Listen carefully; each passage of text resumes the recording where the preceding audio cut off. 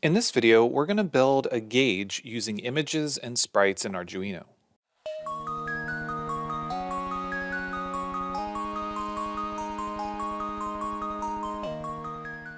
Hey everyone, this is Matt with Learn Everything About Design.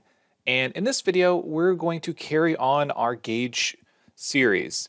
And by carry on, I mean we're going to continue to learn different ways that we can do essentially the same thing. Now, in the very first video, which was quite long, we did a basic introduction to graphics and drawing on a screen. Now, I'm using an M5 stack gray.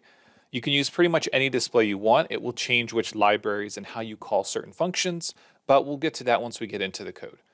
So in that first video, again, we looked at the basics of drawing things on the screen. We looked at displaying text, in this case, number, and then we looked at GPS. Now, in that original video, we built a pretty intricate gauge that filled up a bar as it went around an arc, and it displayed the speed in the center. So if you're interested in learning the very basics and getting started, I highly suggest that you start there. If you have some Arduino experience and you wanted to learn the basics of sprites, the second video we talked about drawing a gauge into a sprite and displaying the needle as a sprite composited on top of the other one. So that was our first sort of introduction into using sprites, and this was with the ESPI library. Now, you can download the ESPI library, or if you're using an M5 stack, it's already included in some version inside of the M5 stack library. So in this video, we actually have a subscriber that sent me some images. He's working on a gauge, essentially, and this is for a boat. He wants to display a handful of different gauges: a speedo, a tach, oil pressure, coolant temp, coolant pressure, and also has some icons, some warnings that'll pop up if things are sort of outside of the normal range. So we're not going to cover and build out this entire speedometer, but we do want to talk about some of the basics and how we would start something like this. So in this video, what we're going to be doing is we're going to be learning how to take an image, a PNG, a JPEG, a bitmap, and how to convert it into a CPP or C++ byte array, code that will tell us exactly what each pixel color needs to be. Now, there are some nuances to this. There's a couple different applications and websites you can use to convert this. It has some images that are some issues with transparency that we'll talk about. But ultimately, what we're going to do is we're going to take two images, the image of a gauge and the image of a needle. We're going to composite them together in a sprite, and we're going to have it sweep around. We'll talk about all the aspects of that. Some benefits to doing it this way. It gives you a nicer look, and also some things that we should watch out for. So to get started, we are not going to be hopping right into Arduino, but instead we need to talk about the process of converting those images. Now, in the description of the video, there are a couple of links. The first one is the image to CPP. Now, this is in a web browser, but you can actually download this and use it offline if you want, and it should still work fine. Now, this is a great tool and it works pretty well. It has some different options that you can play around with. You can do things like scale and rotate the image, which can be pretty helpful. Now, there are issues when you're scaling pixels. You generally don't want to go to somewhere in the middle. So for example, if you had something that was 100 by 100, you would want to scale it up 100%, 200%, 300%, and so on, to ensure that the distribution of the pixels is the same. If you scale it up 125%, well, then it messes with things like the distribution of the pixels, the pivot points, and so on. So we're not going to get into all that. We're going to use them as the size that they're provided to me. I am not going to be providing these images, so you can use any image file that you want. You can create something in Paintbrush, which we will talk about, and you can use any image that you want, keeping in mind that the size of it is going to be important. So this image to CPP is an online tool. Again, you can use it offline. It is nice because it does have an Arduino code output option. You can also output just the plain bytes. We'll talk about a little bit of that. And you also notice that there's a GFX bitmap font and Arduino code single bitmap. Now, the reason that we've got Arduino code and single bitmap option is because you can upload multiple images and then it'll put them all inside of individual arrays and it'll name them based on the file name. So that's pretty handy. The other option that we have, and again, these are only two, there are probably dozens of different options. People write code to do this all the time, and it can be included directly in some of your Arduino code. So it can pull images directly from, say, an SD card if you're storing something in SD and convert it on the fly. We're not going to be going through that, but I do have a link here. And again, use this at your own discretion. I believe this is the LCD image converter that Adafruit suggested in one of their tutorials. The reason that this one is nice is because it gives you a lot more options. Now, the image to CPP gives you pretty much everything you need for probably 99% of the time. But the LCD image converter download gives you a few more options. So we will talk about both of those. I'll show you how both of them work, and then we'll transition into creating a sketch, creating an Arduino sketch. So first things first, I need to choose the file. Now I'm going to be using the speedometer, and the way that these files were designed, they were drawn with transparency in the background. Now you'll notice the preview on the screen shows transparency. We can see that the 240 by 240 pixel size, but we can see that it's round here. However, the preview doesn't show it as round. And this is one of the main problems that you're going to have when converting these images. Now you might think to yourself, well, why can't I just put the image on onboard storage? Why can't I use an SD card? If you're using an M5 stack like I am, it has an SD card already on it. So why can't I just load it and bring it in?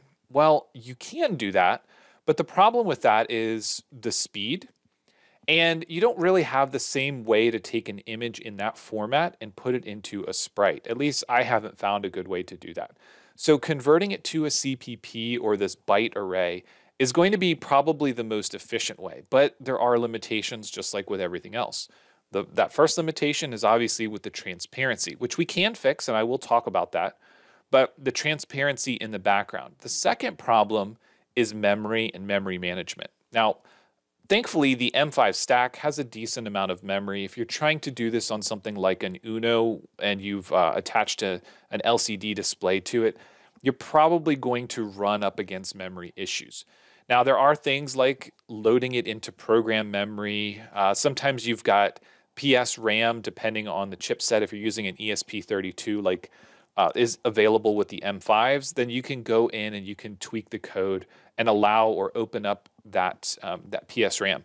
Again, I don't really want to get into the nitty-gritty of memory management, mainly because, one, I'm not a programmer, so I kind of have to fumble my way through some of these things. But I want to focus on the task at hand. And I just simply want to mention that if you're using another display or another board, then you might need to use smaller image sizes. Now, again, there are other aspects of this that are important, but let's just take a look at the preview here so we can understand some of the options. So right now, the preview is showing everything with just black and white colors. The resolution doesn't look very good. And initially, the image that we had displayed, that image had red and white on it. So when we look at the Speedo, this is what we are expecting to see. There's not a lot of color here, but those dots are definitely red. So why can't we see the red dots on our preview? Well, part of the reason is because right now, by default, we're looking at what's called 1 BP or 1 bit per pixel. Now, 1 bit per pixel is great when you want to use just black and white. If I generate the code, you can see that each of these is representing a single pixel inside of our byte array. So what the code is doing is it's looking at each of these and it's saying, okay, well, pixel 1, 1 is this color, pixel 1, 2 is this color, and so on, all the way through all 240 by 240 pixels. So you could obviously do this manually if you really did not like your time and you wanted to spend hours and hours trying to manually hard code a pixel array. It's much easier to draw something. Even if you don't have the drawing skills, you can likely find something that's pretty close and adjust it. But doing this manually is just a nightmare. But it can be done. But the interesting thing here is that at 1 bit per pixel, all we're essentially doing is we're turning a pixel on or off. It's black or white. If we go to 2 bytes per pixel, and you can see 565, that is the format that we want to see when we're talking about the code that is going to be in our Arduino sketch. And the reason for that is because when we look up the way that colors are defined inside of these bytes, well, 0 FFFF is going to be white, 0000 is going to be black, and then there are all these different variations of this. And essentially what this means is the 565 is the red, green, blue. 5 for the number of bytes representing red, 6 for green, and 5 for blue. Now, if you want more information on that, you can obviously search the internet and find tons of information on that. I'm not going to get too deep into this, but the important thing here is that we understand that the byte array that the program is looking for in order to display this image correctly is that 565. You'll see that when we go into the next program, and you'll be able to understand that is what we're looking for. And if you ever have any questions, you can obviously take a look at what is displayed here. And when we take a look in some of the libraries in Arduino code, so for example, I'm going to go ahead and pull over the, in this case, it's the ILI 9341. Now this is part of the M5 stack utility, but the way that M5 works is they pull in other libraries and they just include them in their base library. So we can see here that the definition for black is 0x0000. That's red, green, and blue are all 0. Navy is basically half percentage in the blue. We've got dark green as half in the green, and so on. And as we go through here, we can see that this is when we call things like black or navy or dark green in our program. It's because they're already defined inside of the libraries. We already know that if we type in black, it's going to give us this value.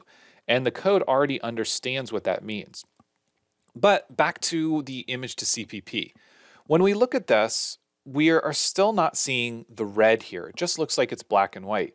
You can play around with the other options and you can see how that changes the image preview. And if you ever have any question, you can manually go through some of this code and make sure that it's not just all black and white, but that you do actually find other values. And it doesn't take long. We can expand this a bit and we can scroll down. Let's go ahead and just bring this down a bit more. So as we scroll through here, again, what you're doing is you're looking for other values that are not just black and white. These might be shades of gray, if there's any sort of shadowing effect that's on any of these. Obviously right here in the center, this logo is not just pure black and white, but you want to really look through the generated code to make sure that you see that. Another thing to note, when we change the background between black, white, or transparent, it appears to have transparency, but the code is not really giving us that. Now, in order for us to have transparency based on the predefined ESPI library, which again is included in M5 stack, we need to have 0x0120. Now, when we get into that, we're going to go ahead and go through an example of how to manually do that. If you ever are going to make an image where you want the background to be transparent and there is white involved in the image, then you want to make it a color that's not going to be used, something like pink or cyan or magenta, a color that is very easy to pull out. If you ever look for sprite sheets online for characters and animations or games, a lot of times you'll notice that the backgrounds are really interesting colors. They might be a pink or a certain green, and that's because you can find the byte value for that color and you can pull it out and switch it to a transparent color. Now, I would love it if this worked and it gave us the transparent value for the background, but unfortunately it doesn't. And we can't just swap out the black because unfortunately there's black other places on the gauge. If we swapped out the white as transparent, then everything would be transparent. Now, that might be okay if you want to change the color of the back face behind the gauge. Not exactly what we're doing here, but just note again that there are variations to this. I'm going to go ahead and use the black background. I'm going to generate the code. You'll notice it changed a bunch of these to 0x0000, which is representing black. And I'm going to come back a little bit later and we're going to copy this output into an Arduino code. But for right now, I'm just going to leave it as is. Now I want to talk about the same thing in this LCD image converter that's in the second link. Now, the way that this one works is first we need to open a file. I'm going to use the same exact file. So I'm going to use the Speedo. And it brings it in. We can see transparency behind it. Now, one of the benefits to this LCD image converter is, again, there are more options. There are some options for things like scaling, but it only allows us to resize it to scale it up and not to scale it down. We can convert it to grayscale if we want. We can export it to an external tool. We can do some things in here. So for example, we can pick some color options, and you'll notice that if we hover over here and we click on something, you can see that we are actually drawing on the screen. I'm going to undo that because I want to leave it as is. But again, there are a couple more options in here. This one here is like a swap color. So for example, if we wanted to change red to another color, then we could pick that other color. In this case, we could change that color to something else. Again, I'm not going to be modifying this image, but just note there are a handful of tools that can be pretty helpful. The next thing that we need to do to convert this is we go to Options and select Conversion. Now, once we get into the conversion here, there's a lot happening. So let's talk about each of these and let's try to understand what's going on. So first, the type of image is going to be color. We also can do grayscale and monochrome, so basically on or off, black or white. The color is going to be our option because, again, we do have red. There are a couple of other colors that sneak in here for the shading. So we want to make sure that we do use this as color. The scanning direction, you'll notice it's going top to bottom and forward. And that's going to change what's happening over here. And this is essentially telling you how it's going through the image and it's pulling those pixels out. Now, this is important for a few reasons. Depending on how you plan on displaying this, if you're using an LCD, then you're going to want to use top to bottom and the forward option. That's how it's going to be looking for it inside of the byte array.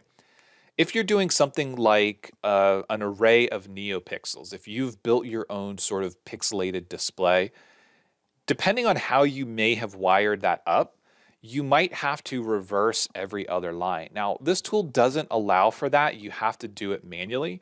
And what that means is if you have a 240 by 240 pixel image, every other line you're going to have to swap out. So what you would do is convert this using the forward option and convert it again using the backward option, and then you'd have to manually go and flip those lines.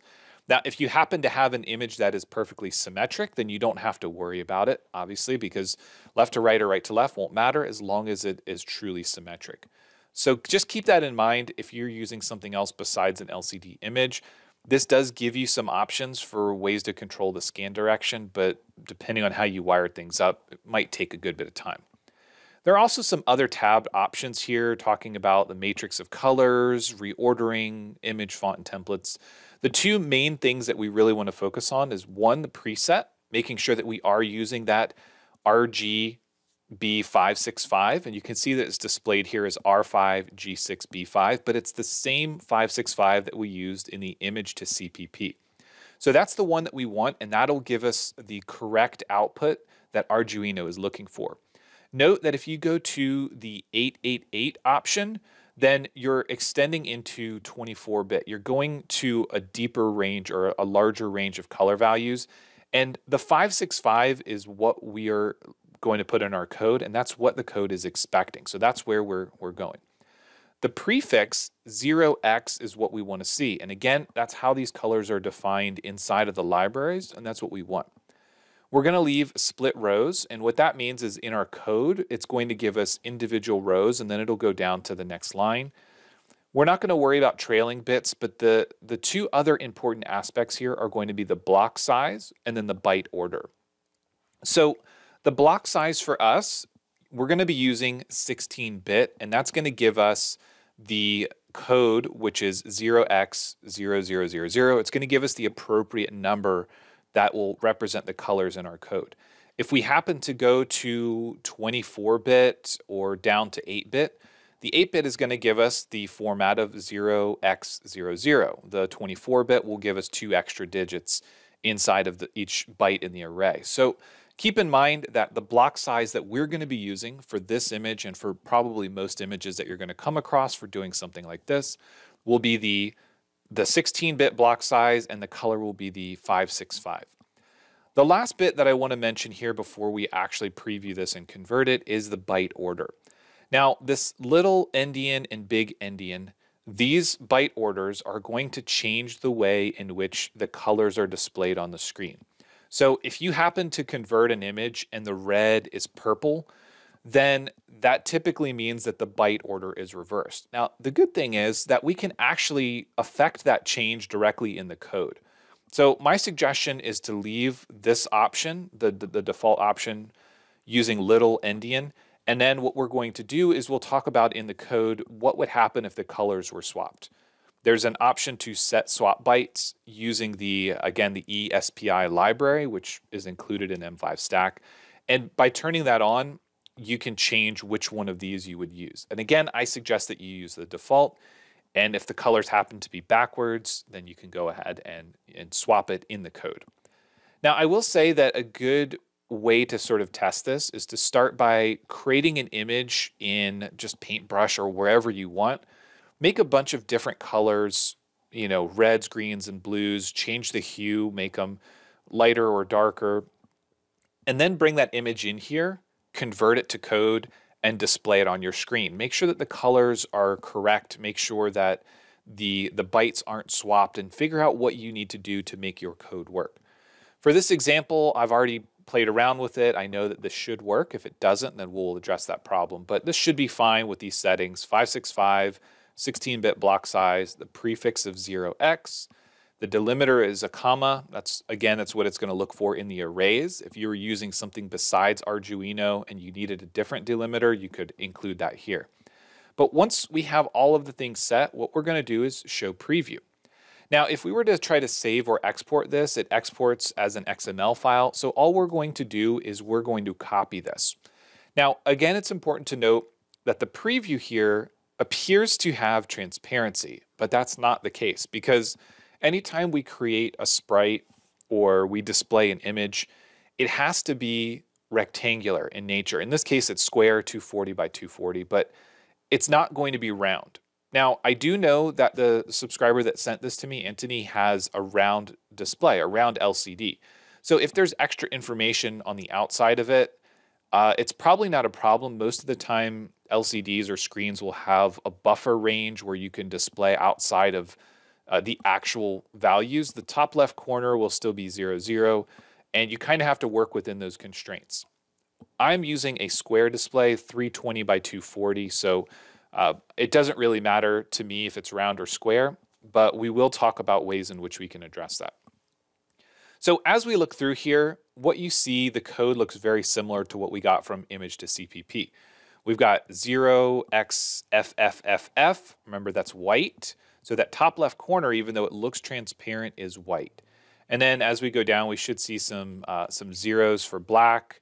And you can see that here we've got some black, and then there's some other colors in here. And these other colors typically are going to represent, again, some different grayscale values, because there is some shading that happens. For the most part, all the colors are either black, white, or red in this gauge. But again, there is some shading that happens, especially around that logo.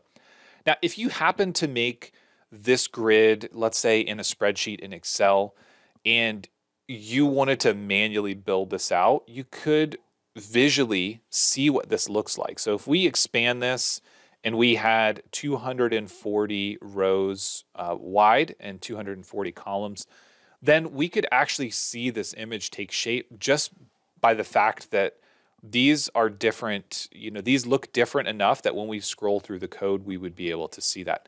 I don't recommend it. If you're doing something smaller, like a 16 by 16 pixel sprite or 32 by 32 even, then you can maybe do this manually. But there are so many tools out there that makes this easy to do that you really don't need to go through that process. All right, so that was quite a bit. Again, I'm not going to be using the LCD image converter, this download option. We are going to be focusing on the code that came directly out of the image to CPP website, which again, you can download, you can run it offline. I'm going to go ahead and close the image to CPP. And again, we're using Arduino code, horizontal 2 bytes per pixel, 565. And the identifier prefix here doesn't really matter.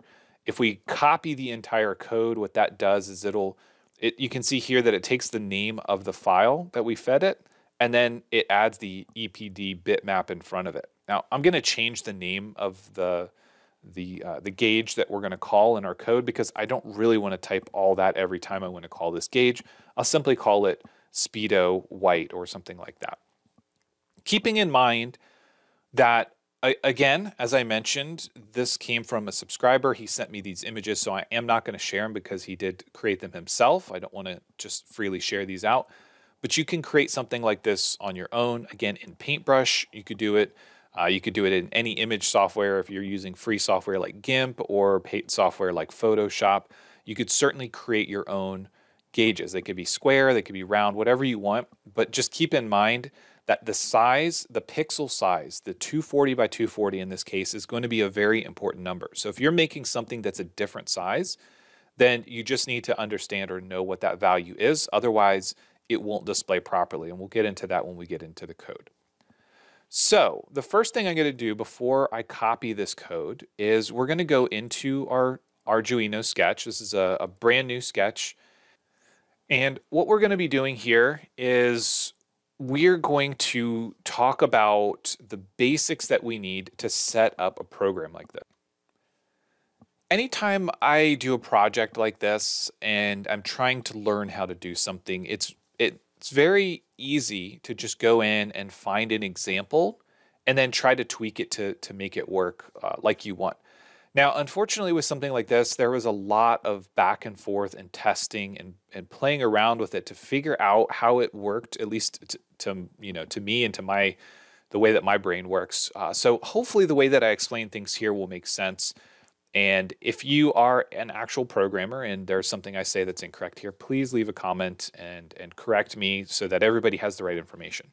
But we're going to start, we're going to talk about first how to put that code, that byte array, into an Arduino Sketch. We're going to talk about how to display it, and then we'll get into the sprites. So the first thing I need to do with my sketch is I need to include my m5stack.h. So again, if you are using another board and you're using another display, then you need to make sure you understand what exactly is needed for those different bits. Now, the M5 stack is great, and I know I keep saying this. I have no affiliation with M5, but I've used enough Arduino boards and played around with enough of these little microelectronics projects that having it all in one package that has buttons, a speaker, microphone, SD card, a battery, in this case the gray has an accelerometer, which I do plan on using later on for other projects. But in order to have all that in one package that already has an LCD display, you don't have to wire anything up, is extremely powerful. It helps you get your project started quicker, playing around with them much quicker than having to fiddle around with what libraries to include and go through the process of trying to make everything just work before you ever get started. So we've got the #include m5stack.h. Now, I think at this point it's important to understand that whenever we include a library, the m5stack.h, for example, what we're doing is we're telling the sketch that I need this library because it contains all the little bits of code that I need to do things like display images on my LCD, to send text to my screen, to make the speaker beep, to access information from the SD card, or to even access external pins. With that in mind, what we're going to be doing is we're going to be creating our own .h tabs inside of our sketch. Now, the reason that we want to do this is because if we go back to the image to CPP, the code for the 240 by 240 array is very long, right? So we've got 240 by 240. Each pixel in that array requires a single line inside of that array. So that means that we've got a lot of code. And we don't want to just put that at the very top of our program here, because then everything that's important to us in this program is going to be buried in the bottom. So the way that we do that is we make our own .h tab inside of here. But the first thing that I'm going to do is I'm going to save this. So inside of here, we need to find a location that you want to save your project. And once you have that location, just name the sketch whatever you want. In this case, I'm going to call this one image-based gauge. Again, you can call it whatever you want, but I just want to name it something that is meaningful. I remember exactly what it is. Now that we have our image-based gauge, in order to create our own .h, what we're going to be doing is at the very top right, we're going to select this down arrow and select New Tab. At the very bottom, we need to give it a name. Now, when we give it a name, what we're going to be doing is adding that .h to it. So in this case, what I'm going to say is Speedo, and we can add whatever we want, but keep in mind that when we type this in, we're going to have to retype it to include the library. So just make sure that it's case sensitive and everything is what you want. Add the .h and say OK. You can see now we've got this Speedo.h tab. What we need to do inside the top of our main sketch is we say pound include. This time we're going to put it in quotes, and I'll explain why in just a second, but then include Speedo.h and end quotes. So when we look at these .h's, essentially when you put it in these brackets, what you're getting is an external library. This tells the code we're looking somewhere else for this. When we put it in quotes, the .h is going to be internal to our current sketch. So it's included in the same folder structure. It's not in the libraries folder structure inside of your Arduino IDE. So this gives us the ability to create other tabs, in this case, Speedo.h, and then we can include whatever code we want in there, and then instantly we'll have it available. So there is another thing that we need to do when you're using the TFT ESPI library, or in this case, the M5 stack library. What I've found, at least from just some playing around, is that inside of each of these tabs, it wanted to also include the M5 stack library or ESPI or whatever you're using. And I think the reason is because it needs to be able to call some of those different functions. So just putting that, in this case, M5 stack.h at the very top, will make sure that our code runs smoothly. Now that we have that, I'm going to go back to my website, image to CPP. I'm going to copy the code, so copy that output. And then back inside of my Arduino program, I am going to paste it. Now, when this happens, when specifically you're using image to CPP, there is some extra information in here that we actually don't need. So at the very bottom of this, you can see that it puts this EPDM bitmap all array length 1, and then it gives you this call for the array. Now, the reason that you might want to do this is if you included multiple images in the image to CPP. Now, if that was the case, what would end up happening is it would hard code in the array values, and that might be a good way for you to call those different arrays. For us, we're going to be putting each gauge or each element onto its own tab or in its own .h file, so I don't need to do that. Another thing that we need to talk about is going to be things like the name, the units, or I'm sorry, the variable declaration, and also this prog mem value. Now, this right here, again, it's going to be very dependent on the board that you're using and the memory that you have available. Essentially what that is doing is it's pushing this array into the program memory. Now, this is where you start to get into a little bit of trouble with different boards like an Arduino Uno. This would definitely overrun the memory on an Uno. You probably don't have enough to do a 240 by 240 array, and you'd have to go much smaller. With the M5 stack, I don't actually need to declare that it's going into program memory. Now, again, if you're using a lot of large full screen 16-bit color depth images, then you might actually need to enable the PS RAM or expand it and put it in there. But for this example, it actually works fine with multiple .h's, so I'm not going to worry about declaring program memory. Again, memory management is an important topic. It's something that you should look into. I don't really have a full grasp on all the memory management aspects, so I don't want to talk about that. So I'm going to leave it at that and just note that depending on the board that you're using, you might run out of room depending on the size of your image. So what I want to do is I want to rename this because I don't want to type in EPD underscore bitmap underscore Mercury. I don't want to type all that in every time I need to call this. So what I'm going to just call this is Speedo WHT, so Speedo white. And this is the background, but I don't really need to worry about calling it the background. When we get to creating our sprites, we'll create a sprite that is the background image, and then either the speedo or the tach or the temperature gauge, those can be called depending on what the user selects.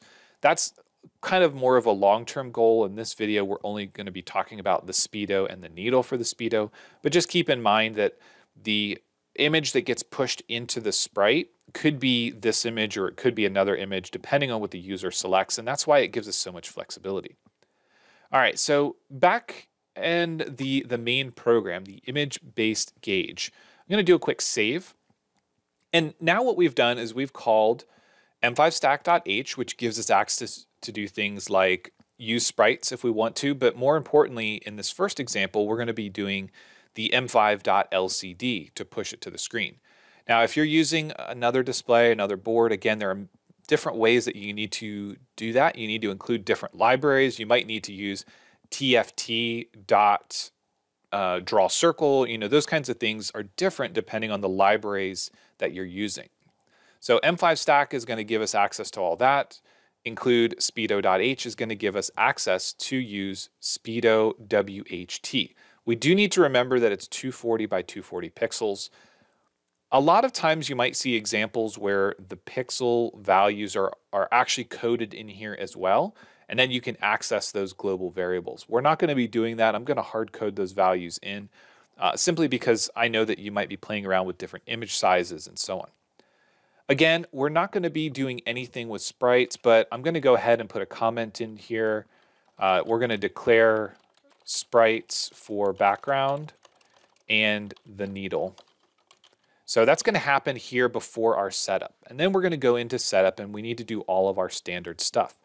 Now, for me, with the M5 stack, we need to do m5.begin. So that will start the M5 stack. We're going to do M5 stack power.begin. Again, allow it to use the battery so we don't have to be tethered to a USB cable. And then I'm going to fill the screen. So m5.lcd.fill screen. Now the fill screen, I can use TFT underscore white. I could also just type in white. Again, these are declared various different ways depending on the libraries that you're accessing. The TFT underscore white is part of the ILI library for the display. The other, just white, is declared in another library. But again, M5 Stack automatically has access to all those. If you're using a specific TFT library, then it's good for you to go into that code. When you download the library, there'll be a .c file that you can go into, and you can just look at those declarations with a notepad or a code, a code IDE. Not necessarily the Arduino one, but if you've got a Visual Studio or something on your computer, you can open those files up. Okay, so now in our setup, what we've done is we've essentially started the M5. We've said that we can use power, and we filled the screen with white. Remember, in this example, we're not talking about sprites yet. All we're doing is we're going to be displaying it on the screen. So it's fairly simple for us to display the image.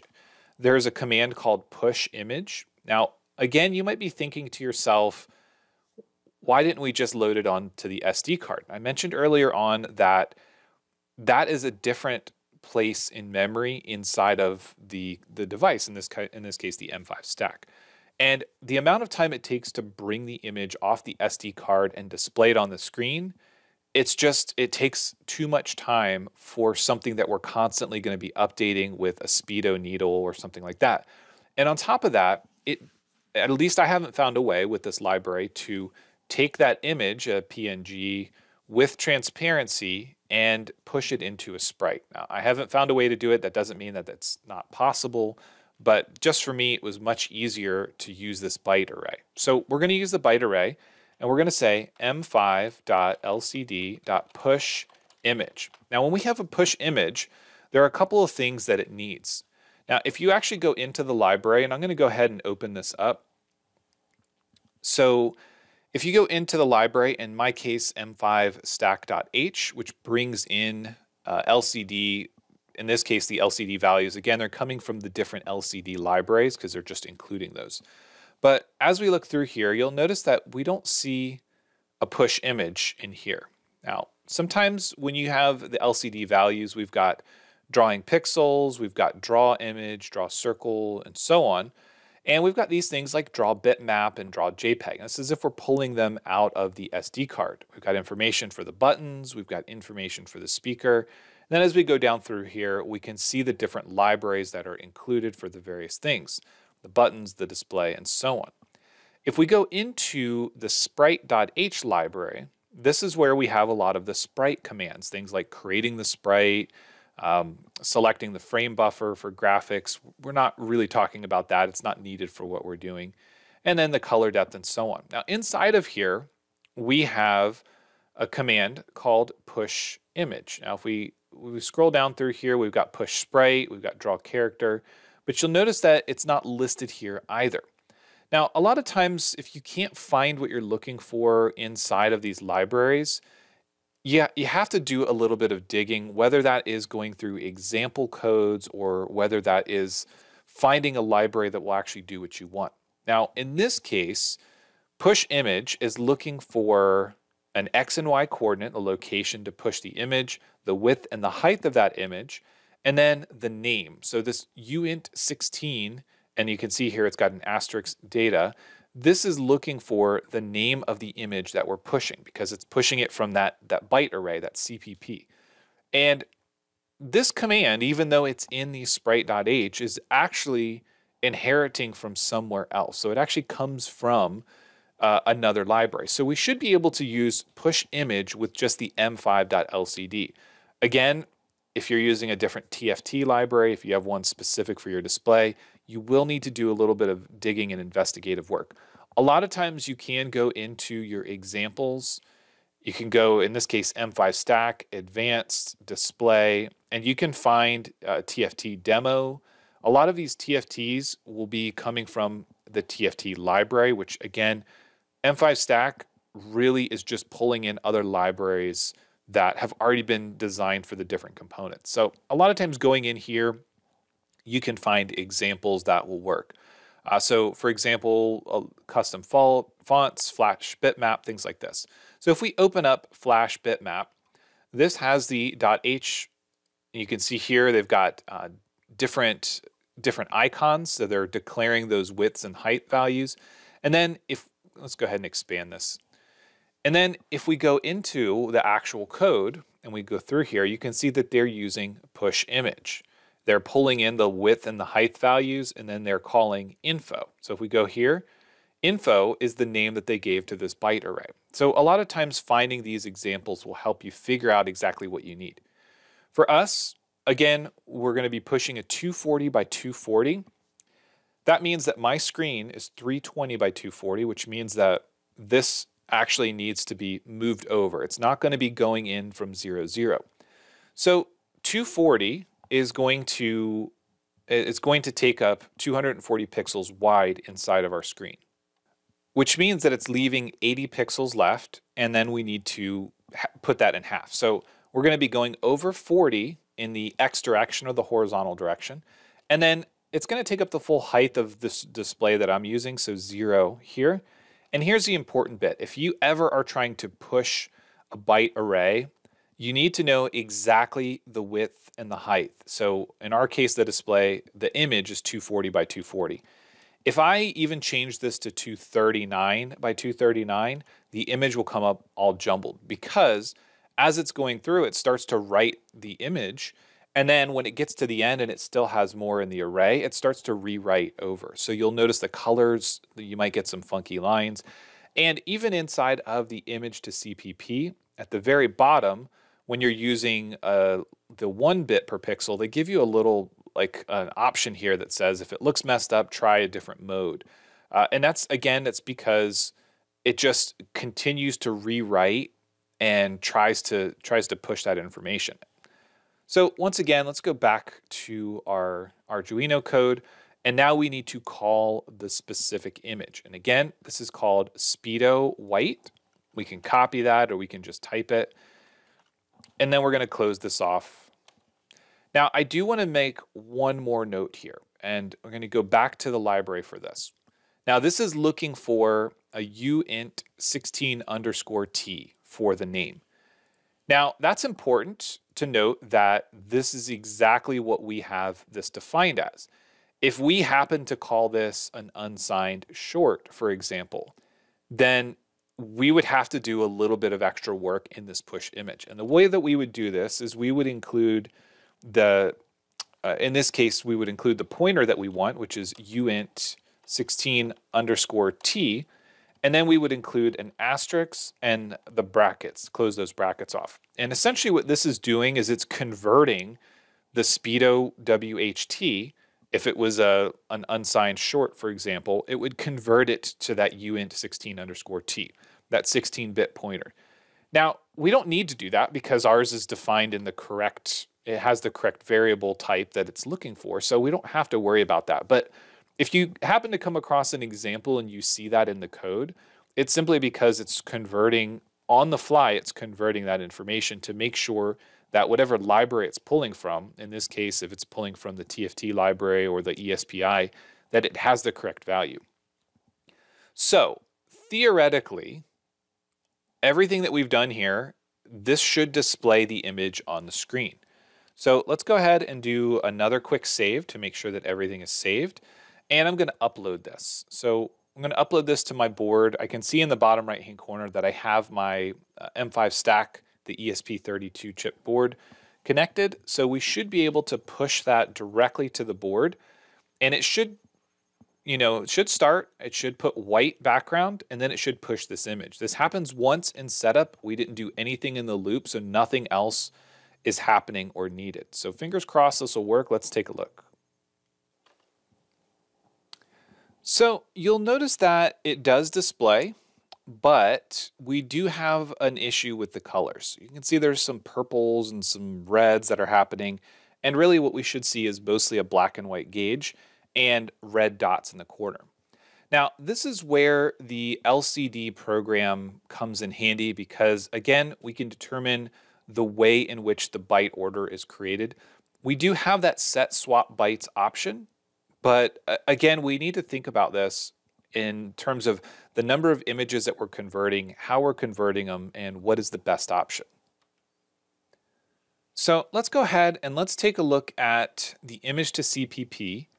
And notice that we have horizontal, but we don't really have any other way to sort of manipulate what's going on in terms of the direction.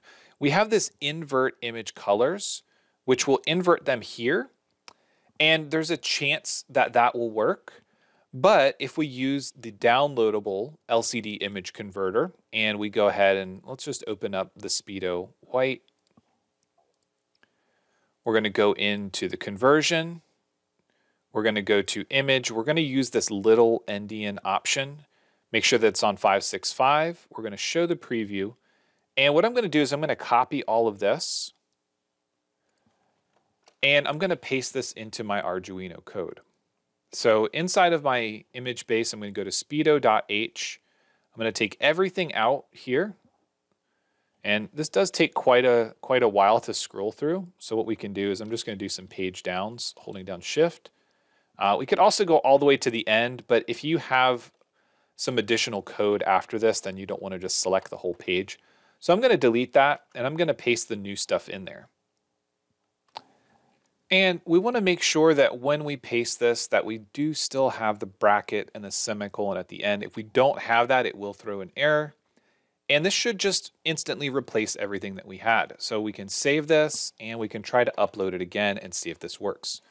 Now, again, I did mention that there is a option for setting the swap bytes, and that will fix the color. But I think it's important that we understand the way in which each of these programs work. So if the image to CPP gives you the right color right away, that's perfect. If it doesn't, you can use this set swap bytes. If it does, or if it doesn't work and you go to the LCD image converter, then at least you have the little and big endian options. So let's take a look and see what this pushed for us. So you can see that it's essentially the same. You can see that the entire background is white instead of having the black border, and that was just based on the image to CPP settings.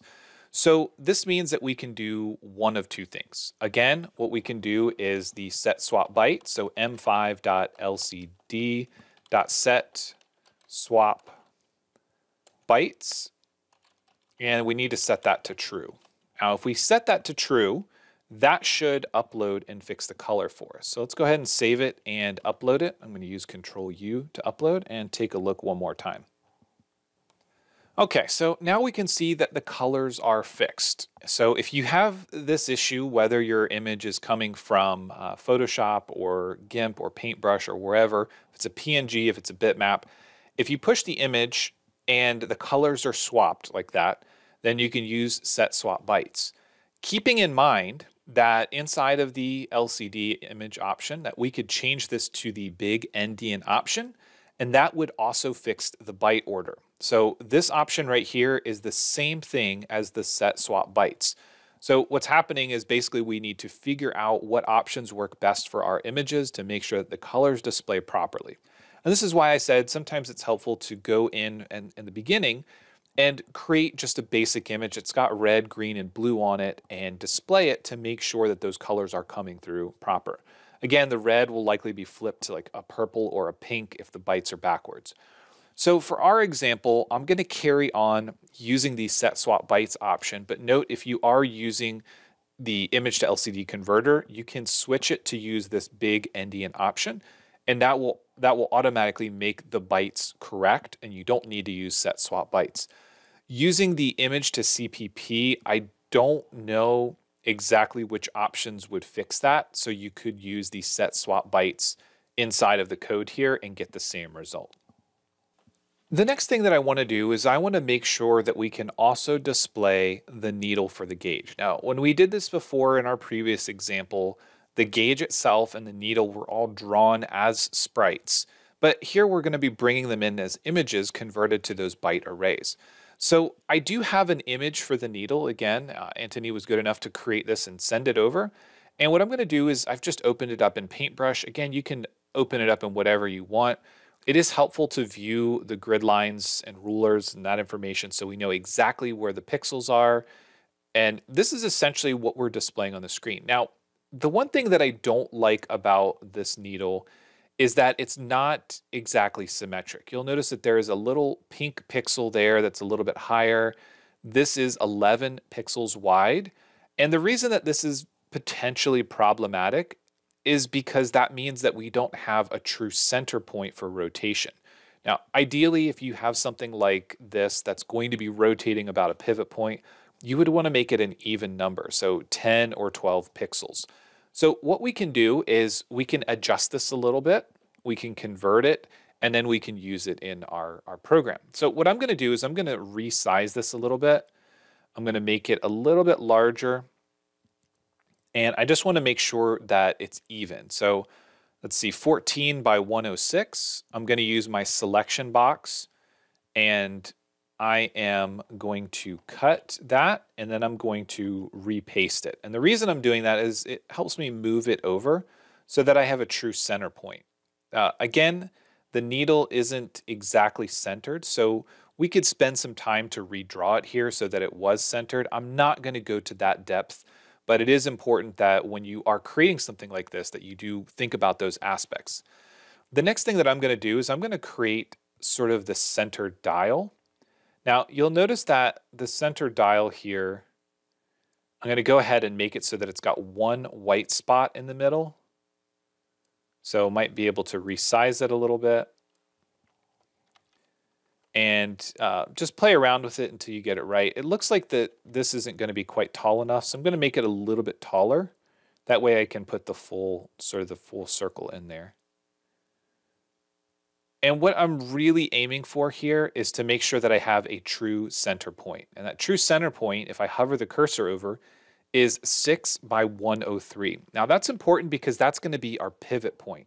A pivot point where the needle rotates about the gauge. So 6 by 103. Now from here, what I'm going to do is I'm going to save this image. Now, you can also think about doing a save as. And when we do a save as, we should really think about the color display. So 256 color is going to be 8-bit, 16 color bitmap, and then we've got 24. Now, remember, we're using 16 colors, so that's what I'm going to save it as. And I'm just going to call this, it's going to be 14 by 110. That's the size. So I'm just going to put it directly in there and save it. Yes, I know that the transparency is going to be lost. The transparency isn't going to matter anyways. But notice that when I do this, the reds turn to grays here. So this instantly has an effect on the quality of the image. So these are things that we need to be mindful of when we're doing things like image conversions. If we go from something that has a lot of color depth, maybe 24 color depth, and we convert it, that doesn't necessarily mean we're going to get the same result. So you do need to spend some time and really think about these aspects. Do you really want to make sure that all of these different pixels are going to have shading and different colors in? And if you do, when you're drawing them, if you're using Photoshop or something, be mindful of the color depth and the colors you're picking. Don't just go in and just grab any old color because it might not fit into the byte array. So I did save this twice. I did save it, just did a save as a PNG before I did this conversion. So if I go to the recent ones, you can see that it's still here because I did save it first without converting it. And you can see that we have sort of that red, pink shadowing effect on the side of the needle. So once again, 6 by 103 is our pivot point, and I need to go back and I need to convert this as well. So I'm going to go open. This is going to be the needle. And again, I did not, this one here, the 14 by 110, is saved in a reduced quality. So I want to make sure that I bring it in with the highest quality possible. I'm going to convert it. For this image, we should also think about the byte order. And the big thing that you would want to really consider here is if you're converting a lot of gauges. So for example, if we're going to include the tach and the coolant temp and the coolant pressure and the fuel gauge, we would want to make sure that all of those were done with the same setting. Otherwise, what's going to end up happening is if you use the byte swap and then you end up swapping the gauge that's being displayed, the colors are going to be wrong. So it's going to be very important that you do at least keep a consistency about what the byte order is going to be. Now, for this one, I'm going to continue using that option. I'm going to copy all of this. Now, keeping in mind that this program doesn't offer the same default code that we got when we did this one here, but that's okay. We can make it up as we go along as well. So I'm going to create a new tab. This one is going to be called needle.h. So once again, I'm creating another one here. And when I do paste the code in, what we're going to be doing is we're going to be pasting it into something very similar to this. So I'm going to copy that. I'm going to come down and paste it. I'm going to put a comment at the top. Needle is 14 by 110 pixels with pivot at 6 by, I don't even remember. I already forgot. So if we come back here, it's 6 by 103. So 6 by 103. So again, just kind of keeping that note in here. Obviously, the Speedo is not the right name, so this one is just going to be needle. Now, we could, if we were going to have different color options, we could do needle red, if we wanted to include that, or if we had some sort of distinguishing value. I do also need to finish off the brackets here, and I need to put that semicolon after. Again, that will cause an error if we don't include that. So let's go ahead and go back to here. We'll show the preview, and we will copy this code.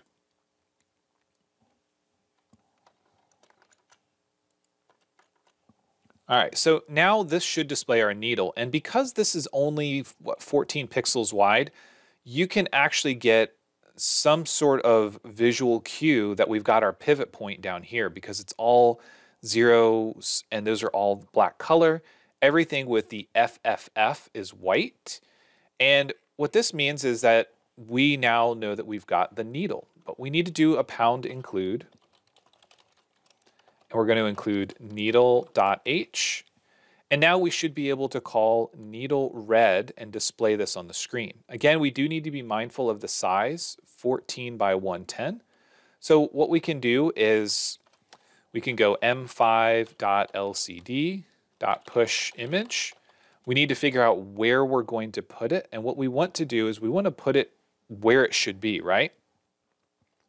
We do have to remember that the needle is drawn essentially pointing straight up.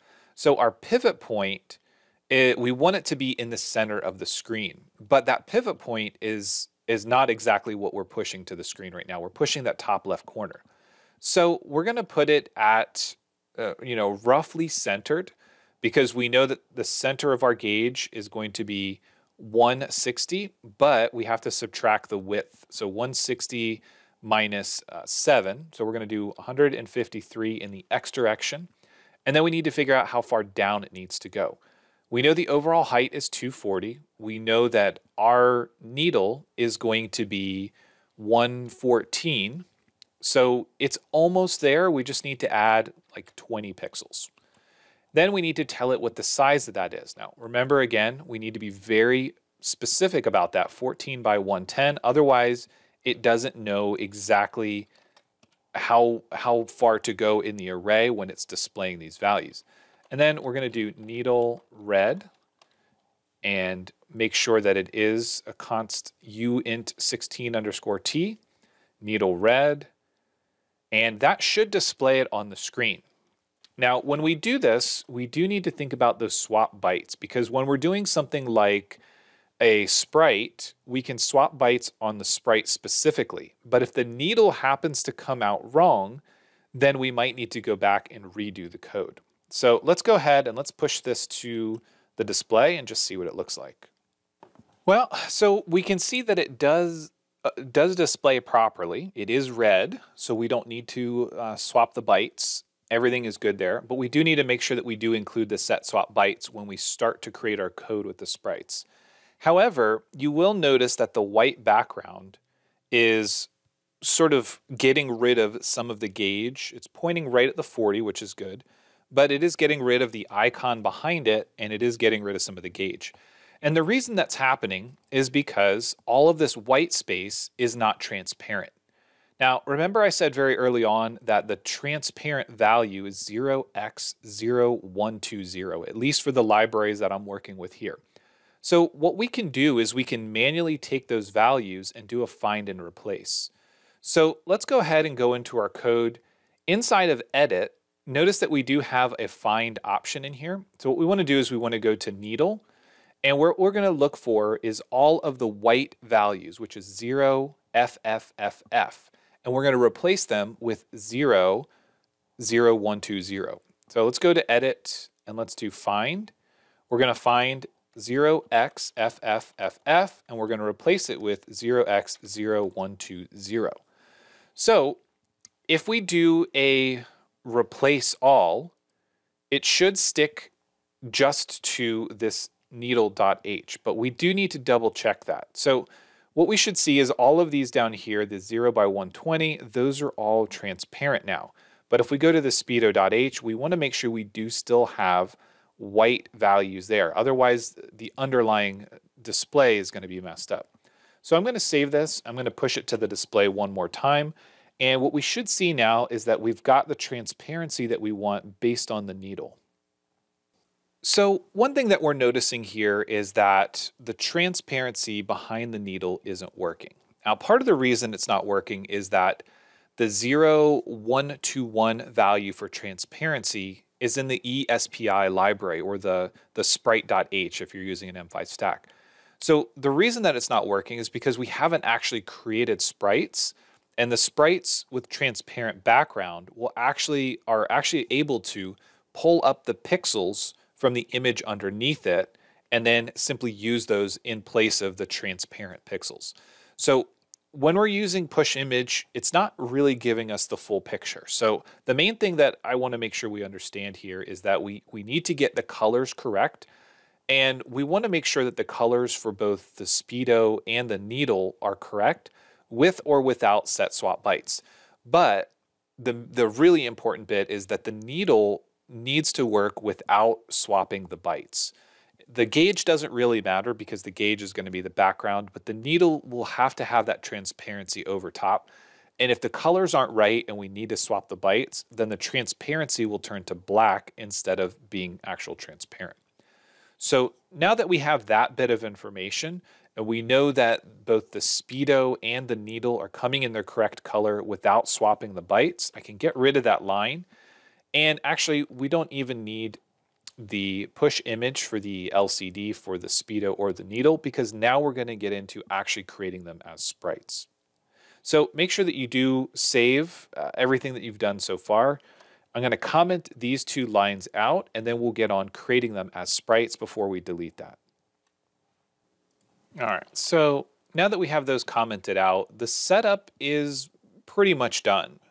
Now, I did mention that the transparency on the needle is not going to work until we actually create a sprite with it, because the sprite has the ability to pull the pixels from underneath. So we're just going to have to wait to make sure that the transparency works.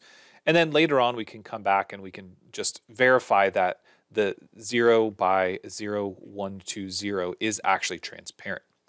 So in order to create the sprites, remember we need to declare them at the top.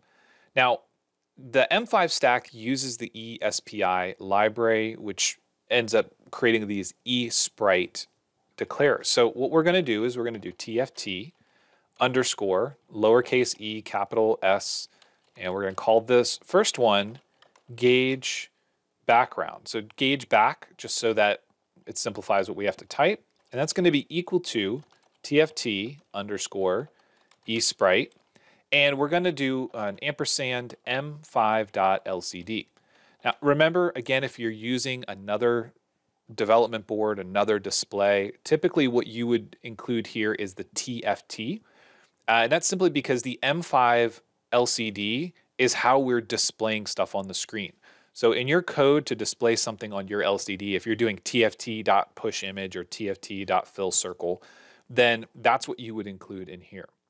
Now, this is our gauge background. We also need one for the needle, so we're going to repeat the process. And I typically type these things because I love to introduce extra error into the program. So feel free to copy and paste, but I'm going to call this needle. This is equal to TFT eSprite, and that is going to be, again, ampersand m5.lcd. So this is basically telling it what the call is that we use to display something on the screen. So for us, that's M5 LCD. If you're using something different, then that's going to be your TFT or whatever your call is to actually create or push items to the screen. Now, if you remember back to the last Sprite video that we did, where we declared a bunch of these different functions. We had our void setup and our void loop. But then after that, we created things like plotting the gauge, and we created all these for very specific reasons, because in order to composite the sprites together, we need to first create them, and we need to populate them with something. So the way that this is going to work is we're going to populate the gauge sprite, the gauge back sprite, with the gauge image, and then the needle can just be displayed over and over again at different angles on it. But getting those created first is going to be the important step, because we don't want to recreate them every time. Otherwise, we're going to get that flashing on the screen. We just need to know that they're going to be two separate images drawn in RAM, and one's going to be displayed over the other. And that's why the transparency is going to work. So the way that we're going to have this happen is we're going to create 3 additional functions. We're going to create one called plot gauge, and this is going to, well, really long term, we need to think about what this is going to mean in terms of variables that we're going to pass. Now, for our example, we're going to be sort of faking it with for loops on the screen so that we can get the needle to move. You could do the same thing with some sort of potentiometer if you wanted to just manually turn it and have it adjust the dial. I'm not going to go through that because that just includes extra components that you may or may not have. This way we can just use a for loop and ensure that if we pass it an angle, that it can sweep through what we want. But if you are creating a gauge like this, which in future videos we'll talk about, where you're switching between a speedo, an attack, or a coolant temperature gauge or something like that, then you're going to be reading different sensors. And what that means is that this plot gauge is likely going to accept temperature, pressure, fuel level, speed, RPM. All of these different variables are going to have to go into this plot gauge. They're also going to have to go into other areas like the needle. You're going to have to know what you're passing in order to get that needle at the correct angle. And that's going to differ whether you're talking about a fuel gauge or you're talking about the tachometer. There's all sorts of different mapping that has to happen with all these different variables. So in reality, you're probably going to be passing a lot of variables if you're creating something like this, but we're just going to simplify it here and just pass it an angle. And I'm going to pass it int 16 underscore t angle. Now, 16 is probably way more than we need, but again, sort of future-proofing this because we are going to be thinking about all the other variables and values that we'd be passing. If you're reading let's say a temperature sensor, it's the temperature sensor or pressure sensor is going to be between a set of values. So those values might be a voltage. You might be reading between 0 and 1 volt if you're pulling off something like an oxygen sensor, and the middle value might be 0.45 or 0.5 volts. So what you're going to end up doing is you're going to end up taking all those variables and either mapping them inside of your loop, or you're going to map them inside of plot gauge so that it does plot an accurate value. So what we're going to do again is we're just passing angle, but we're sort of future-proofing it so we understand what's going on.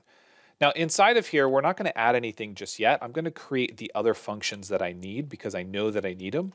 We're going to do void create background. Now when we do the create background, I'm not going to pass anything to it. I'm just going to create the background image, and this is where user input for something like a button would determine which gauge gets displayed. Now, again, I plan to cover that in future videos. There's a lot to unpack with these topics, so I want to take them step by step so we understand them. And last, what we're going to do is we're going to create the needle. And again, the needle doesn't really need to accept anything because the needle is getting created, the needle sprite is getting created, and then what's happening is that sprite is just getting displayed at a certain angle on top of another sprite. So the only thing that really needs to accept any variables or values for us is going to be that plot gauge, and the plot gauge is going to call create background, and it's going to take care of pushing the needle and then displaying the sprite. So now that we have all of those sort of placeholders, let's think about the code that's happening inside of there. We're going to take care of our for loop in a little bit. That's going to actually be calling or passing the angles. But for right now, all I really want to do is I want to create something that can plot the gauge at a certain angle, and I can pass it different values. So in my setup, what I want to do is I want to call, before anything happens, I want to plot the gauge, and I'm going to plot it at 0 degrees. I don't know where that's going to be on the gauge. It's probably going to be pointing straight up, and we're going to have to map it from, one angle to the next. Then I want to create the needle. Now again, creating the needle isn't actually going to display anything. It's going to create the sprite for the needle. So it really depends on what's inside of plot gauge that is going to determine this, but I need to make sure that that needle sprite is getting created. So I'm just going to add a small delay in here just to slow things down if we want to see what happens on the screen. Then what I need to do is I need to figure out what happens inside of each of these other functions. So when I call to plot gauge, what I want to happen is I want to call to create background. So the first thing that's going to happen is it's going to go to create the background, which is what's going to display the image on the screen. And then after that image is displayed on the screen, it'll come back to the plot gauge function. And after the plot gauge function, what I'm going to do is I'm going to take the needle sprite, which remember up here we named it needle, and I'm going to push rotated. Now, this is something that we covered in the last video where we talked about pushing the rotated needle. The only difference here is that in that example, we drew the needle in the create needle function. This time, all we're doing is we're going to display the CPP or the byte array of the image of the needle. That's really the main difference here, is just how the image is getting created. So we're pushing that rotated value, or we're pushing the rotated needle, and the amount that it's going to get pushed is going to be the angle that we passed it. But remember from the last example, what we have to do is do the ampersand, and we have to include whatever the gauge background is. So that's gauge back for us. And what this is going to do is it's going to push the needle into the gauge background sprite. It's going to push it at the angle that we pass it into this function. And then the color, which is optional, is going to be TFT transparent. And what this allows us to do is anything that's transparent will automatically pull the pixels from the image underneath, in this case, the other sprite, and display those in place of that transparent pixel. And after we've pushed the rotated needle to our gauge, what we need to do is we need to push the gauge sprite to the screen. So in this case, what we have is gauge back, which is our gauge background. We're going to do a push sprite, and we need to figure out where that's going to be. Now remember, in this case, the last example we did where we drew everything, we just pushed it to 0, 0. In this case, we're dealing with around 240 by 240. So we're going to push it that 40 pixels in, just like we did in the M5 LCD push image, and 0 pixels down. In this case, with the push sprite, we don't need to specify the height and width because all that happens when the sprite is created, which we haven't done yet because that happens in another function. And then once again, we're going to say TFT underscore transparent. So this is everything that needs to happen inside of plot gauge. However, none of the other stuff has actually happened.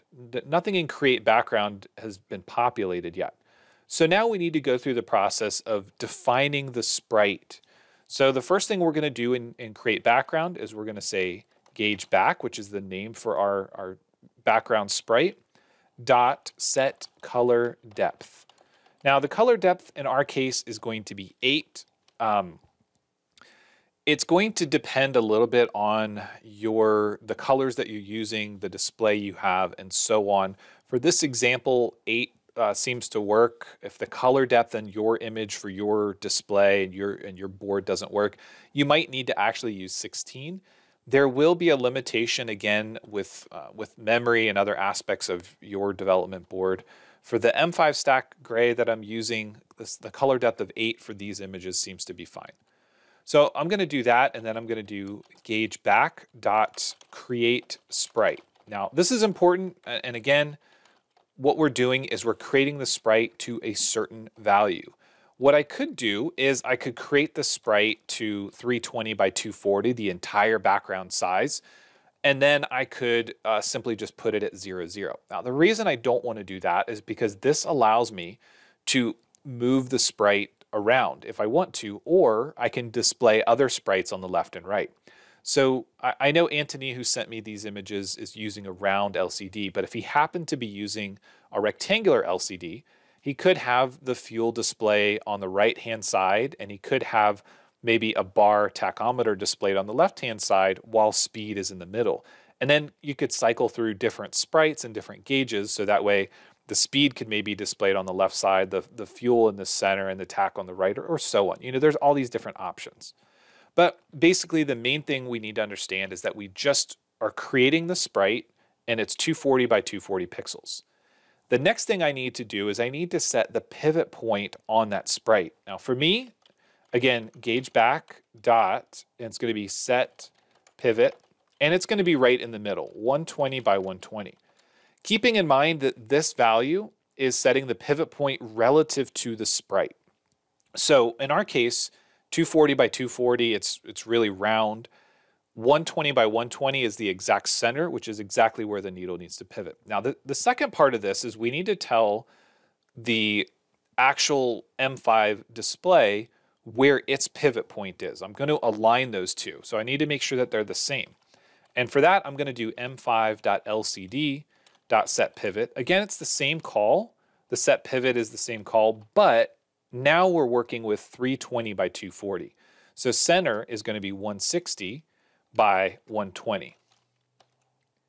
Okay, so all the stuff that we've done to this point is basically what we've done is we've told it the color depth, we've created the sprite, and we've set the pivot point for both the sprite and the gauge.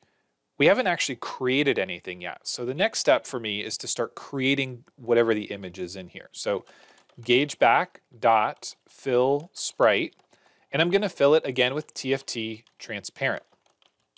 This part doesn't really matter for the gauge background. I believe we could fill it with white or black or whatever, but I'm going to fill it with transparent just in case it happens to be overlaid on something else. Now, again, it doesn't matter because our 240 by 240 doesn't have transparency because we didn't set any of those pixels to it. However, if the transparency background was instead a magenta or maroon or some other color that we're not using, we could very easily flip that byte value to 0x0120. But again, it's just sort of a future-proofing placeholder. Now that we have the sprite created, we know the size, we know the pivot point, we've filled it with this transparent value, which is all 0x12 or 0x0120. Now is the point where we can do gauge back dot push image. Now we need to push the image specifically to the right spot. Now we're pushing the image into the sprite. So that means that we're going to push it at 0, 0. And the size of it is 240 by 240. Now here is where if you defined the size, you could pull in those variables, those global variables. We're just hard coding it in. And then we need to define the name of the thing that we're drawing in here. Now for us, that is Speedo WHT. Now again, remember if your image display happened to be defined as say a short, an unsigned short, then you would want to use that the uint 16_t asterisk to convert it on the fly here. We didn't do that, so we don't need to worry about it. Okay, so now we've successfully created the background. So calling create background built the sprite, it pushed the image into the sprite, but we haven't displayed anything on the screen yet. The next step in that process, if we go through our plot gauge function, it's going to push the rotated needle directly to the gauge. Now, you might be thinking the needle, we didn't create the needle in the background, but that's exactly why in our setup, we created the needle. It never got pushed to the screen, but we still wanted to create the needle so that it actually existed. So inside of create needle, we're going to follow the same thing. This is going to be needle.set color depth. And again, I'm going to use 8 for consistency. Needle.create sprite. And here is where we need to make sure that we're using the correct values. Now, if you don't remember, you can always go back to your comments. 14 by 110. So 14, 110 is the size of our sprite. Then we're going to push the image. So needle.push image, and it's going to be pushed in 0, 0, and it's going to have to match our value. So 14, 110. And then we need to tell it what the name of the needle is. Now remember, that's needle red. So capital N, capital R. And again, we shouldn't need to convert it because it is the correct, it has the correct definition for the variable type. So it should just work now. If we find that it doesn't, we'll come back and we'll push the conversion. And then we need to set the needle pivot. So needle.set pivot. And again, that was 6 by 103, exactly why I make the note, because I will forget it. 6, 103. And we've created the needle, we've pushed the image into it, and we've told it exactly where its pivot point is. So this pivot point is going to align to the pivot point that is created on our gauge background. And it's also going to align to the pivot point that is associated with the M5.LCD. Now, I've had some issues with the set pivot before, and I found the most consistent way for me was to set the pivot in both sprites as well as on the M5 LCD. Now, it might be possible that you don't need to set it on the create background sprite at all, but what I ended up finding was if you don't, when you push the rotated needle and you set it into the gauge background, it will still rotate, but it'll rotate based on some arbitrary number or some other number that is not going to be correct. So I find it just more consistent to set it on both sprites as well as on the M5 LCD display itself. All right, So at this point, let's go through and let's see what we've done. So in the setup, we're plotting the gauge, which plot gauge will create the background, which is right here. It will push the rotated needle based on whatever angle value we pass it, which is 0. And then it will push the sprite, the gauge background with the composited needle directly to the screen. Now, if all this works, let's go ahead and do a quick save, but if all this works, we should see that the transparency of the needle should now no longer be black. We should see the red needle, and we should see that underneath it, anything outside of that red, the pixels have been pulled from that lower image. We haven't done any for loops. We haven't actually done anything in the loop at all. So this should just display on the screen and nothing else will happen. So let's go ahead and take a look. So as we look at this, a couple of problems have shown up. So first, even though we tested out the lcd.pushImage and we corrected the code to make sure that the byte array actually had the right colors, the colors are not correct on the gauge. So this is telling me that we need to swap the bytes, at least for the background. We haven't seen the needle yet, so that could potentially be a problem. So what I'm going to do is inside of my setup, I am going to swap the bytes, but only on the gauge background. So gauge back dot set swap bytes, and I need to make sure that that is true. So this isn't going to fix the needle issue because we're not seeing the needle, but what this is going to do is it's going to allow us to see if at least that fixes the color on the background of the gauge. So let's go ahead and push that and let's take a look. All right, so swapping the bytes, at least on the gauge background, worked perfectly, but we still don't have a needle. And the main reason we don't have a needle just comes down to order of operations. So we plotted the gauge, which comes down to plot gauge passing at an angle. It creates the background, and then it pushes the rotated needle, and then it pushes the sprite. However, all of that happened before we ever created the needle. So we need to make sure that we do create the needle first. So I'm going to move it up before plot gauge. And then we've got our display.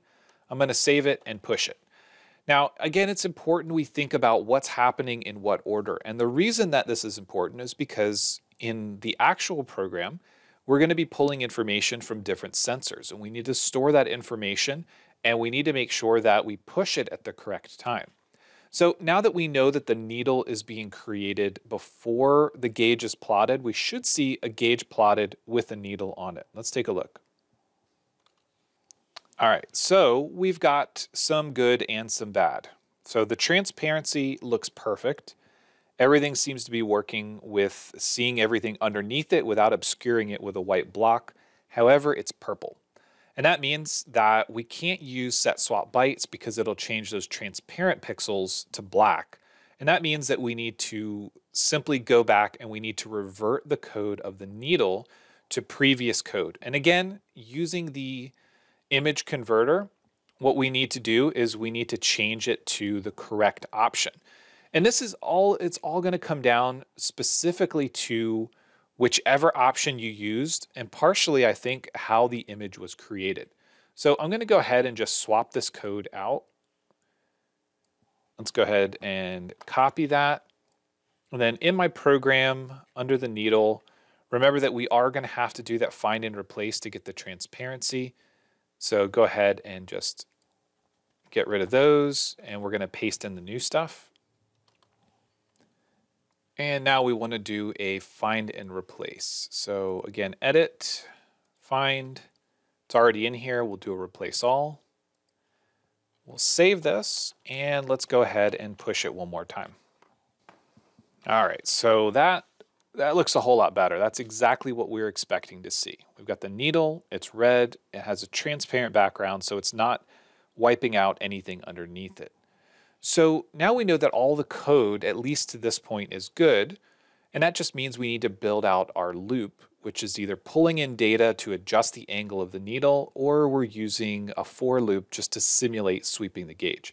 So for our example, what we're going to do is we're going to create that for loop so that we can go from 0 all the way to 270 degrees and then back down to 0, just to make sure that the transparency and all that aspect works. All right, so let's clean things up a little bit. In the setup, let's get rid of those the images that we pushed directly to the screen. We've got this delay in the beginning. This is really just there to make sure that the gauge plots properly. We have to create the needle. It does need to happen in setup, but we don't have to plot the gauge if we don't want to. So we could take this object out, or comment it out at least. The delay isn't really needed. That's just something that we can do to sort of slow things down. But we do need to swap the bytes on the gauge background. We've already seen that it was a potential issue, and we do need to create the needle.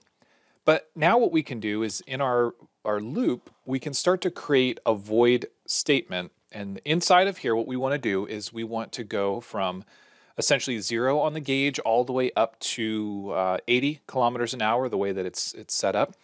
And the way that we do that is we're going to pass it an angle. We already know that plot gauge is looking to receive an angle. So what we're going to do is we're going to create a for loop, and we're going to plot the gauge with the I value, or the angle value of the for loop. So to get started, we're going to do for int I equals 0. We're going to start at 0. I is going to be less than 271 degrees. Because of the way that the gauge sweeps, it goes from negative 135, about there, all the way up to positive 135, because 0, as we've already seen, when we plotted the gauge with 0 from the setup, the needle was pointing straight up and down. So we're going to go from 0 to 270, basically, and we're going to go 5 degrees at a time. So I'm going to say plus equals 5, and then we're going to build out this for loop. So we're going to do the same thing going from basically all the way up, and then we're going to sweep all the way down by just copying this and flipping the numbers. Now, when you're talking about doing this just as a demo or a practice versus actually reading in the inputs from sensors, it's a little bit different because we're feeding it sort of idealized numbers. We saw the difference when we were talking about reading the GPS speed. And essentially what we're doing here is we're just reading in a value, and we would pass it to whatever gauge we're going to be plotting. Now, it's not true for our for loop. We want to see the needle go around, make sure that we did everything right. So what we're going to do is we're going to create a new value that is going to be a mapped value. So I'm going to say int, and I'm going to say angle map, and this is going to equal this map function that we've already seen before. The value it's going to take in is the current I value. We're going to map that between 0 and 270. Those are the angles that we're working with. And then we need to map it to the actual coordinates that we're going to see on the screen. And this is minus 135 to positive 135. And you might be thinking to yourself, why are we bothering mapping it? Why don't we just do the I value from minus 135 to positive 135? Well, again, this is sort of future-proofing, making sure that we understand the concept, because we're not going to be able to directly pass a value coming from a sensor. As I already mentioned, a fuel sensor or an O2 sensor or other sensors like a TAC, these aren't going to just pass you nice numbers that you can just feed right in. You're going to have to condition them in some way. Now, if you're talking about a TAC signal, that's something that is going to have to be preconditioned before it ever gets to the microcontroller, because you're not going to want to feed it an erratic signal. You're going to want something clean that you can feed into, in this case, into the function. Now, for a speed, it's a little bit easier. If you're using GPS speed, you can directly pass the speed into the map function. If you're using a fuel gauge, it's going to be a 0 to some voltage that's going to give you the height of the fuel. So these are all things that are going to have to be mapped. So what we want to do here, now that we have an angle, we're going to plot gauge, and we're going to pass it the angle map. So what we're doing is we essentially created this I value, which is going to go from 0 to 270. And at 0, it's going to pass minus 135 into our function, which means that the position that the needle is rotated to when it's pushed onto the gauge sprite is at minus 135, which is going to be essentially 0 on our gauge. So now that we have that, I'm going to add a small delay in there. We don't necessarily need it, but I'm just going to add it.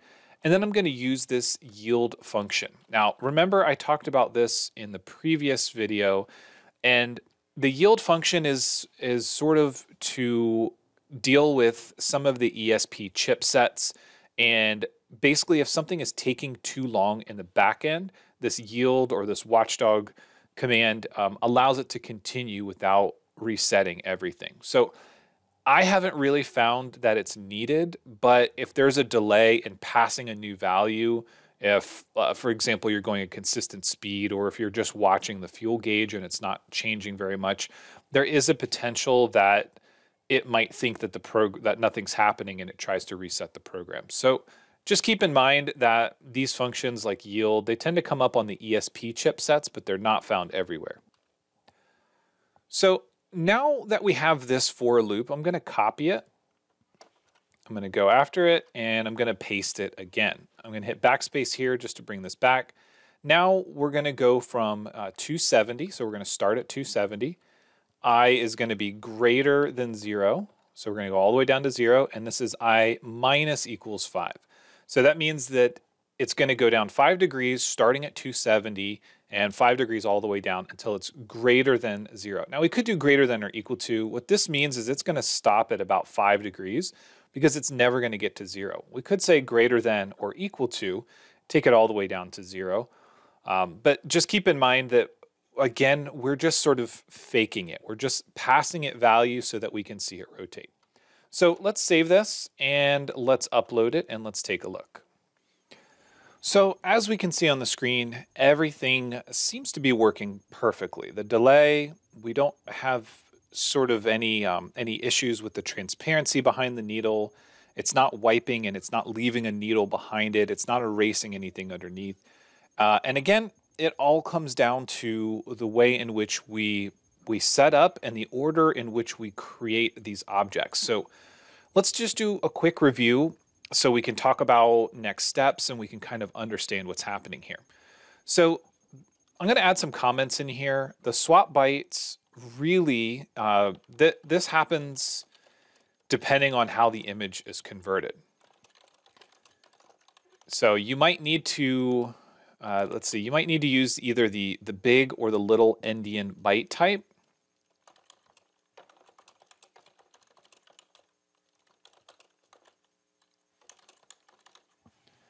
Creating the needle is something that has to happen in order to have the needle sprite. So we must create that needle first. It has to happen before the gauge background because we need it to plot to the gauge background.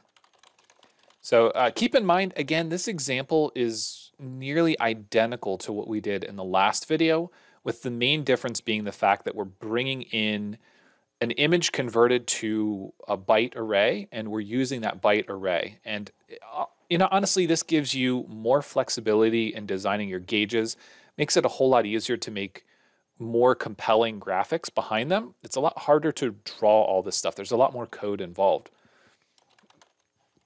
And as we go down, take a look at some of the other options we have. I'm going to get rid of this plot gauge in the beginning because we don't need it. Just clean things up a little bit. And as we look through here, we are creating a for loop just to mimic the gauge. And then we're plotting the gauge, which creates the background. And then it pushes the rotated needle.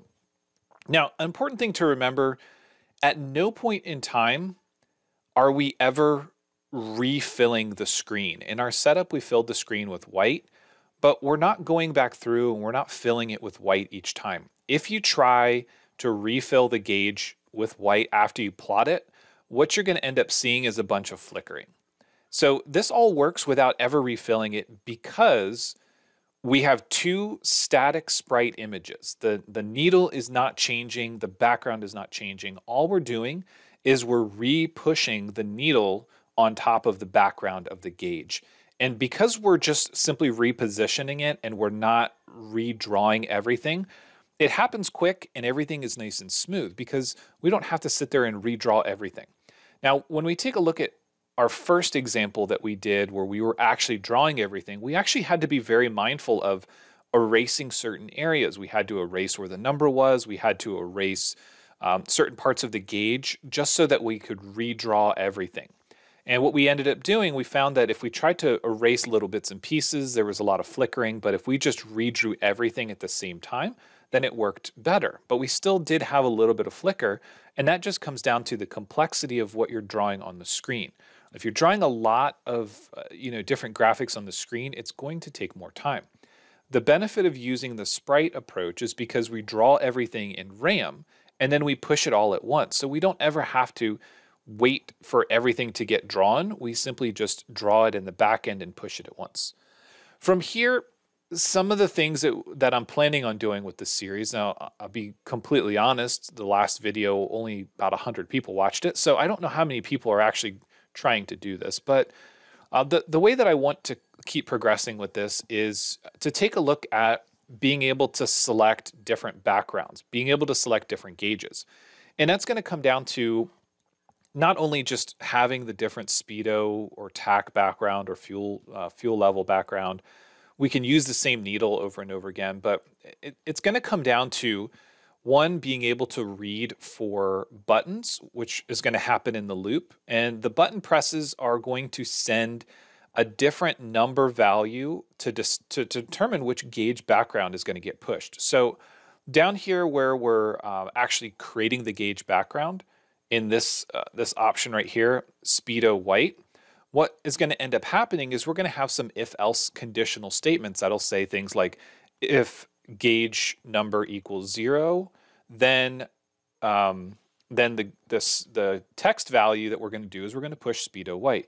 If gauge value equals 2, then we're going to push tack. If it equals 3, then we're going to push fuel, and so on. So what that's going to allow us to do is it's going to allow us to have a menu where the user can press a button to go up a gauge or go down a gauge and figure out which gauge they want to display.